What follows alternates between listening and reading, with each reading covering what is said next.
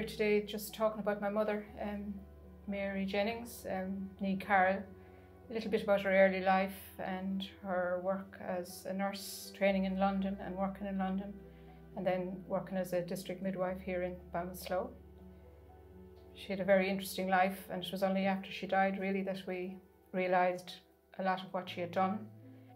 Yeah, and I suppose for us really the first thing was to just realise she was an only child. We were privileged, I suppose, to have grown up in a family of 6, and we've plenty of goings and comings and so on, where she didn't have that privilege. She just was an only child. And then unfortunately in her case, her mum died when she was quite young, when she was 17, and her dad had died when she was just 9. I suppose when we look back and we see it was a tough early few years, early part of her life. Yeah, she must have had great resilience to get through all that, and then to go to England and to train, went over on her own. I don't believe she knew anybody over there because she stayed in digs when she went over. She probably went after her intercert. I don't think she waited at the door leaving at that particular time. But even at that stage, that would have been nearly a privilege to most people. Would have probably left after primary school at that stage. That's what I was just going to say. So she was. Very few people did. Very few moved on. Yeah. I don't think free education was introduced until the 60s. She had a tough time, I'd say. She enjoyed England though, but it was tough working there during the war. I certainly know she told us a lot of stories about the bombs, that had the fire sirens gone off at night, and several times she described trying to bring, casualties down to the injury people, down to bring them to safety. Her low light, I suppose, was when she was involved herself. She was hit by shrapnel or something from a bomb when the hospital was bombed. I think she spent about 2 months in hospital at that particular time. She often referred to it when we have a little discharge summary here. Do you see this? That when she was discharged from the hospital, Park Hospital in London, that was in 1940. So it was probably the time of the bombings there. And is there another one then? A picture of her on the paper. Patient. See this nurse's nurse was the headline. One of the injured when the London hospital was bombed, when Nurse Mary Carl seen here a cheery patient in the hands of a fellow nurse. Okay. So it's a nice little picture. Isn't it? Isn't it lovely? Yeah, so she's happy looking at it. Yeah, so she stayed on there, I think, and then she worked in the community after that. And she moved to work in several different hospitals. She progressed as she went along, doing her different exams through the years and that. Yeah. And one thing that she was very proud of, even though she never drove in Ireland as far as we know, she drove an ambulance. Yeah, and we have, we have her driver's license there, this little red one. Oh, she was an ambulance driver as well, was she? No, she just drove. I don't know what she drove over there, but to get around when she was working in the community. Yeah, hereby licensed to drive motor vehicles of Group 1. So that was that was some achievement. That was interesting, wasn't it? That was some achievement back then. So. That was in Watford, I remember. When she returned home, I never remember her driving anywhere. She didn't No. Then I suppose when she returned home, then she started working here in the community. And when she returned, then she took up a post as a district nurse, isn't that right? District midwife, yeah. So she this is her bag, and I think that was the bag there that we never sort of looked at. Yeah, never really. Growing up, we're never allowed to go near it. Yeah. Or didn't really knew that it existed, but never saw the inside of it. I never realised all that was in it and all the stuff she had until after she died.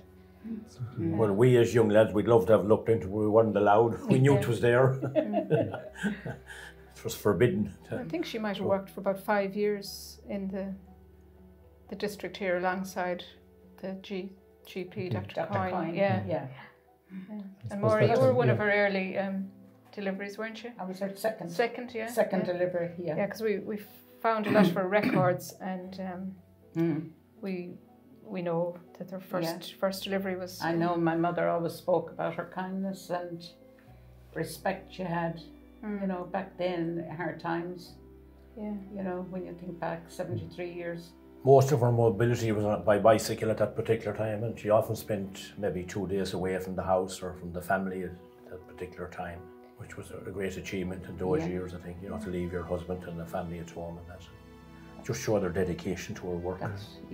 I remember talking about hackney drivers as well that should come, I suppose, if she'd go a distance, because sometimes she did travel a bit of a distance to the deliveries. Yeah, in the region of 78 mile was normal enough that time to travel for the area she was delivery, covering yeah. for. It just all depends where who her doctor's patients were. She attended mostly those who she worked under. And I suppose we were fascinated with the meticulous detail that she had in her records. Gave very accurate recordings of everything, I suppose, that would appear now in the maternity ward in the hospital. And she has it. And Maura was able to find all the information that she needed. Yes, so well, it's nice to see your date of birth and your delivery and the times back then. You know. And it was also professional. You know, there's nothing there that shouldn't be there. Like there's no comments or anything that shouldn't be. When you actually look at the book there, with my mother's name and the time. Yes, and time she was called. Yes. But that was one thing about her. She had the most phenomenal memory.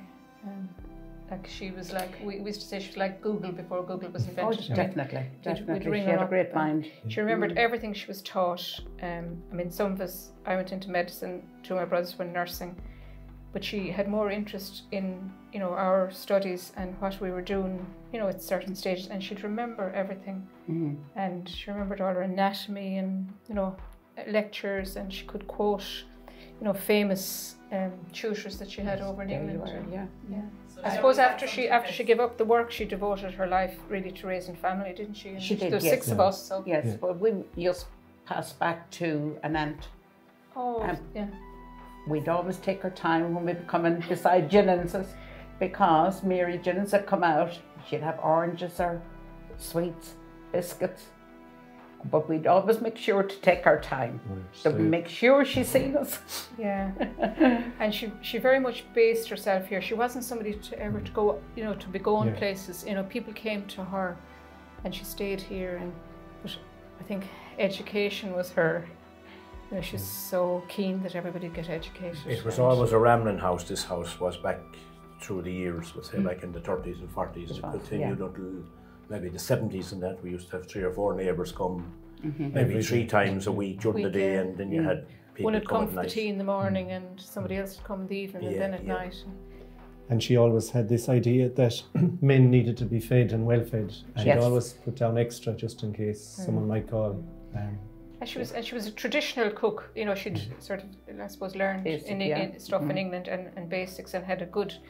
Her kitchen would have been well stocked. And I suppose one thing she prided herself on, she followed up that somebody told her at some point she was entitled to a small pension from her time in the UK, so it was very minimal, but she made sure that she got it.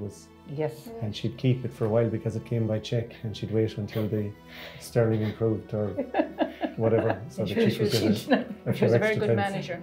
Very good manager. She bought the paper weekly to see the sterling rates at that time. I suppose another thing, she'd the crossword. She'd do the crossword, and then she'd particularly your husband Liam. She kind of had a lot of faith in him, that if she was stuck on a few clues, she'd ring us up to see. That was before you could Google stuff. She lived in this house from once she got married until she died, and she never went anywhere except maybe the hospital on 1 or 2 occasions. But she enjoyed her life, and reading was one of her big things as well, and politics. So she was very happy. Yeah, very content, and she had health issues, but she sort of got on with it really, and it was only really in her last year that she was sort of feeble, wasn't it? She was unfortunate to lose her sight from that macular degeneration, but she made the most of it.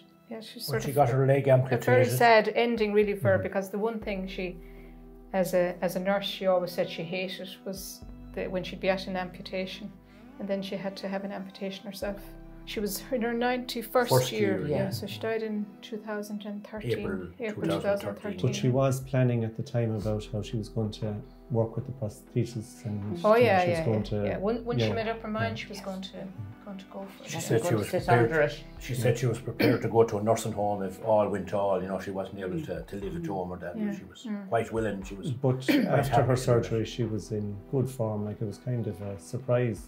That she died because she'd been over she was over the surgery, and then if you remember, Martin was out Australia, went out to visit his children out there. That's right. And he came back on a He visited on Sunday. Saturday evening, and he Yes. came down, himself and Mary came down to see her on a Sunday, and she died on Monday morning.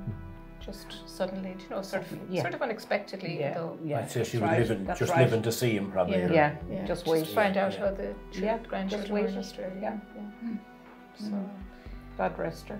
she'll be 10 years dead next April. But Mashallah, I mean, yeah. she's still, you know, very much part of all our lives, and I think fondly remembered by everybody. And certainly her grandchildren that knew her, I mean, referred to her so often. And you know, if Granny was here, or Granny do this or whatever.